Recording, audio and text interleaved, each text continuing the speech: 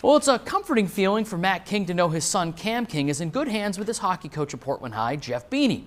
Matt King would know. He spent 4 years playing for Beaney when Beaney was the USM hockey coach. And now Beaney's getting to coach his second generation of King defensemen. 25 years ago, Jeff Beaney recruited Matt King to come try out for the USM hockey team. 2 summers ago, the roles flipped when King recruited Beaney to take over the Portland Deering hockey team. It was Matt who called me over the summer and just said, "Hey coach, I need some help again." And I more or less, "What's new?" And he goes, "No, can you coach the team? We need a coach."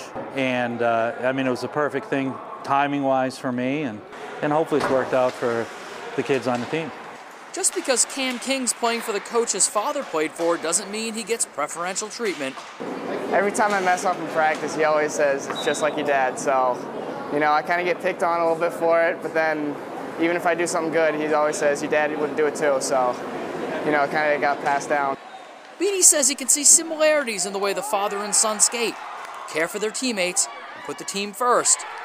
And there's another similarity. His dad won't admit it, but they had the same length hair. And by process of forgetfulness, they're sharing the same nickname.